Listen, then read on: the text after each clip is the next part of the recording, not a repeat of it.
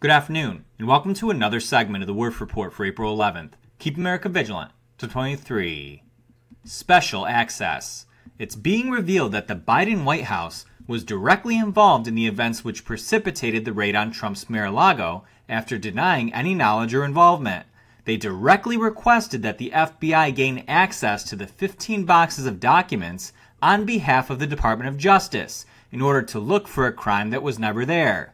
As Joe Biden signs a bill ending the national COVID-19 emergency, the third Democrat inside a month switches to the Republican Party, and a Tennessee City Council reinstates the rogue Democrat lawmaker that was recently expelled. First to Nashville, where the Nashville City Council has unanimously voted to reinstate Democrat Justin Jones, who was previously expelled when he led an insurrection-style protest over gun legislation at the state capitol. Absolute crooks, folks. Next to Louisiana, where State Rep Jeremy Lacombe has announced that he's leaving the Democratic Party and is registering as a Republican.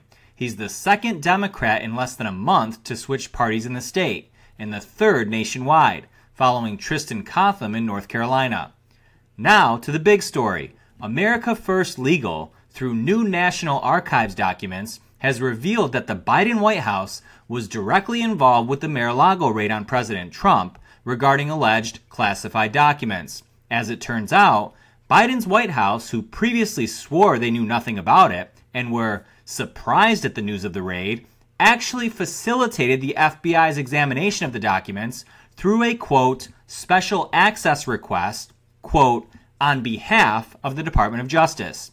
According to acting archivist Deborah Wall, the Department of Justice, quote, from this point on, we're not allowed to say or show you what we're about to on this platform, or we'll almost certainly be punished for it. For those of you that have been with us from the beginning, you know that YouTube had previously labeled our content as, quote, harmful to the public, and nearly banned us permanently on at least 2 separate occasions. So please, join us for the rest of this segment at thewerffreport.com, where we can say exactly what we want without fear of censorship, suppression, or the banning of our account for only $1.99 a month or $15 a year. But hurry, because this price will be gone forever this month.